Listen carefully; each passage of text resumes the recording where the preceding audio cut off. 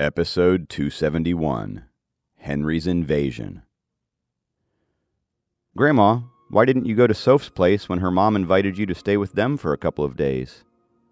Jacob asked his grandma while eating. I didn't want to bother them, and your parents will be back in a few days anyway, his grandma replied. I have to force them to live here for a while this time. The entire house suddenly shook intensely. Is it an earthquake? Grandma put down the spoon and asked nervously. The moment Grandma spoke, more than a dozen powerful auras came from outside. The isolation array formation that Jade and Julia set up around the house was destroyed, and they heard a sound. Jacob stood up immediately. From his sharp sense of being on the third level, he could tell that the house was surrounded. Soon, the house stabilized and stopped shaking. Grandma was still a bit suspicious. Could it be that a nearby building fell? Grandma, please continue eating. I'll go check. Jacob walked to the door and turned around to look at Jade and Julia with a meaningful look. You guys stay with Grandma. His tone was calm, but he knew clearly that there were many enemies. As Jacob walked out the door, a red energy sphere enveloped him instantly. Henry, holding the golden spear in his hand, smirked viciously as he stared at Jacob. At the same time, 16 rays of silver light passed through the door and flashed inside the house. Jacob wanted to turn back and make sure that his grandma was safe, but Henry's long spear stabbed forward and blocked Jacob's way. The sound of a series of explosions came from the house. Obviously, Jade and Julia were fighting with the 16 elders from the South Atlantic already. Jacob looked up and discovered that the surrounding 15 meters of the house had been covered by a red energy sphere. It meant that this house had been isolated into a small world. Other people couldn't see and hear what was going on inside it. Jacob was worried about his grandma. He raised his hand to shoot out lightning and continued to rush toward the entrance of the house. The white lightning made a series of zapping sounds and hit Henry's chest, but it didn't cause him any harm. Underneath Henry's clothes was the golden chained armor. This was a treasure that South Atlantic took from the Nine Dragon Palace a long time ago. After South Atlantic's decades of research, 12 restrictions on it had been opened, and it could defend against any attack under the 5th level. Jacob's lightning could break the 5 elemental energy shields, but it couldn't cut through this golden chained armor from the Nine Dragon Palace. The long spear stabbed unrelentingly at Jacob's face. Last time, there was only Reggie to protect him. This time, Henry had 16 high-level elders around him, so he was fearless. Jacob didn't have any weapon, and that was a huge disadvantage for him.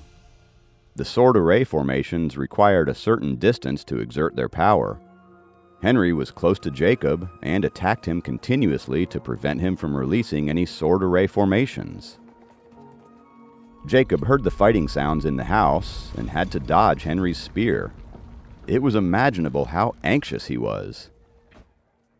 South Atlantic's action already went over the line. Snowflake rolled out from the hidden space and instantly spat a fireball at Henry. Henry raised his spear to block it, but the fireball suddenly cracked and burned some of his hair. Where did this stupid dog come from? Henry's spear released a golden light and struck Snowflake's belly firmly. Snowflake rolled on the ground, crawled up, and spat another fireball at Henry. The fireballs that Snowflake spat were the powerful fire called the True Flames. Those flames were used to create elixirs and treasures. Jacob took the time that Snowflake bought him to release the Snake Array formation. 80 sword energies dashed at Henry's forehead and struck furiously. The power of the 5th level was integrated with Snowflake's true flames. Henry swung his long spear and avoided the attacks quickly.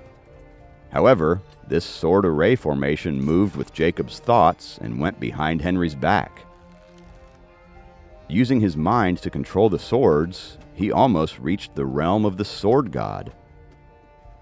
The Sword Shadow Scroll didn't rely on treasures because it was the strongest treasure in itself. The sword energies hit Henry's chained armor with loud clanking noises. Even though the sword energy couldn't pierce through the armor, the power of Snowflake's true flames struck Henry. Henry felt a burn on his chest, and his dragon core that wasn't solid enough got injured again. True Flame was the flame that could make elixir pills and cores. This scorching heat burned Henry's dragon core. How could he feel good about it? Henry was confident with his recovered strength of the 3rd level, with the help of pills, and the addition of the golden spear and golden chained armor. He thought that it would be more than enough to fight against Jacob, who had barely just stepped into the 3rd level. However, both Jacob and Snowflake's speed of advancement were beyond his estimation. Snake Array Formation, which was much more advanced than the basic sword array formations, could pierce through a small hill. The fireballs that Snowflake spat were the true flame that could melt ordinary treasures. 3rd level cultivators wouldn't be able to stand the combination of the true flame and sword array formations. If Henry didn't wear the golden chained armor, he would be turned into ashes from this encounter. At this moment, the elders had followed his instructions, and they were all already inside the house. He would be daydreaming if he thought that he could be saved by them. Besides, Jacob wouldn't give him the chance to go near them now. Earth Elemental Array Formation.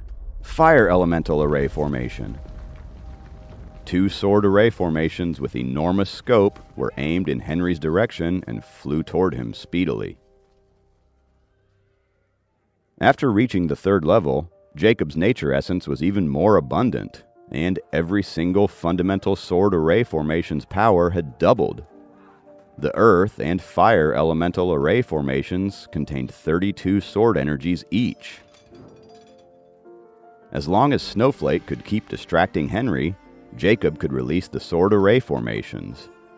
Snowflake fought up close, and Jacob cast ranged attacks. It was the perfect combination. 16 elders had gone inside to capture one old woman. It's a mission that should have been accomplished immediately. Henry was worried that there might be traps inside, so he had all of them go inside. He believed that the elders would come out and rescue him any moment now. Then, he would be able to beat Jacob up and have his head. Seeing 2 overlapping array formations coming at him, the golden spear in Henry's hands expanded to 3 meters in length. When he swung the spear, it released dozens of golden lights, and they all seemed powerful. With more than a dozen collisions, the space in front of the entrance turned into a vacuum, creating a whirlpool effect. Henry felt like his chest became stuffy. His dragon core, which wasn't fully recovered from the last time, cracked again. Seeing Henry not moving, Snowflake didn't hesitate and instantly spat out 2 fireballs, and both landed on Henry's chest. Jacob's sword energies didn't stop either. They formed a snake array formation and rushed toward Henry's chest. 80 sword energies came one after another and struck Henry like an electric shock. Even though the chained armor was not broken, he still felt the impact. He was thrown away by the force, and his spear also flew out of his hands. Snowflake turned back into its full-size form and jumped over.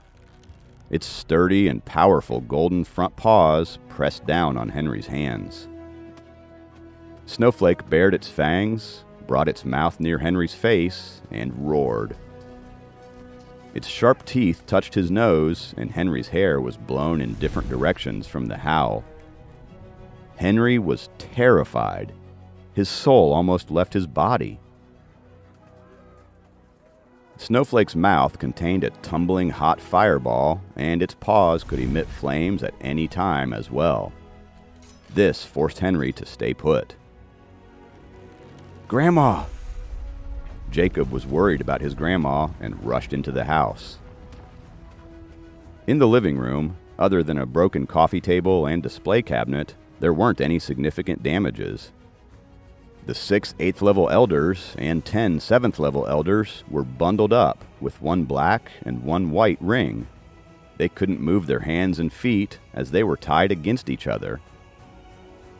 Jade and Julia stood on the side. Julia was reciting a spell and looked at them calmly, and Jade stuck white cloth inside their mouths. On the floor of the living room was an arrangement of many flashing 5-colored circles. It was evident that the whole living room was covered in traps. If someone stepped on them, he or she would immediately be captured. Jade and Julia relied on the traps to capture these elders, as they fell right into the traps. Jacob was worried about his grandma and asked them hurriedly, "Where's Grandma?" "Too many people came in at once, and Grandma fainted." Julia pointed in the direction of the couch.